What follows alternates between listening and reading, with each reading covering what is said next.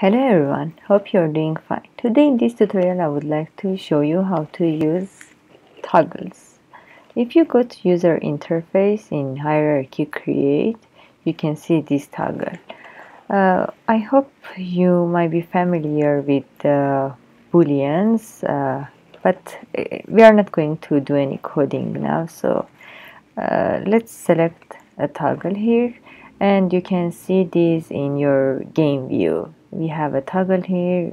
This is a checkbox, and let's say with this toggle we are going to turn off the light and turn on the light by checking and unchecking. So let's go to label and change the toggle into light.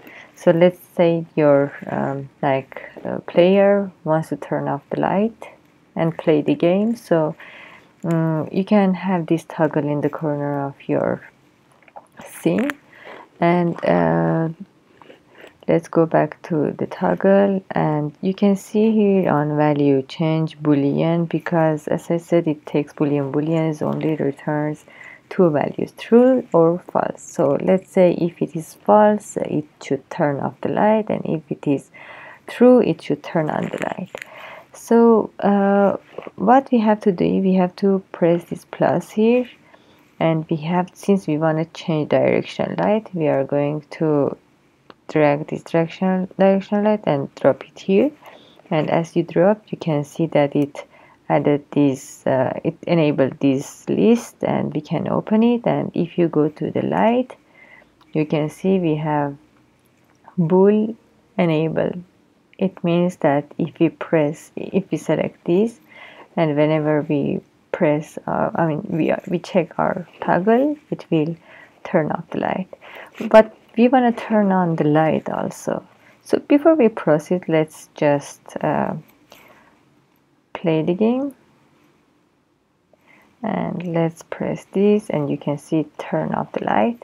But of course, if you check and uncheck again, nothing will happen. So this is kind of like disappointing. So let's stop playing and let's add another function here. So press this and again drop this direction light here, but this time we will not go to light list because we cannot find that here. So we will come to game object and we will use set active. If you can find it here, you can find here in the list. So select set active, and let's play the game again. Okay, something wrong. Yeah, let's check this and press again. Yes, now if you turn off and on the light, it will checking and removing the check, it will turn off the light. So don't forget to press this check here, so it will turn off and on correctly. Thanks for watching. Bye.